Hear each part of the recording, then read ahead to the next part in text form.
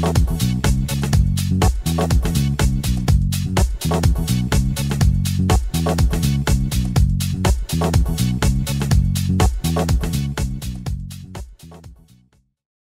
this is Eric from Axis with another quick tip. Today I'm going to talk about the Toolpath transform function. With this function, I have the ability to program one part of a model, then copy and move that program path or paths as many times as I would like. First, let's look at the 40 holes I need to program. The Toolpath transform icon is located far right on the Toolpath ribbon. I'm going to use a simple 2D contour cutter path. I'll select my geometry.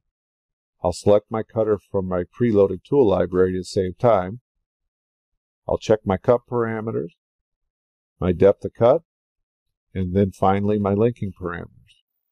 Once all that's been checked, I'll hit the green check and calculate. Now I have a source operation to translate.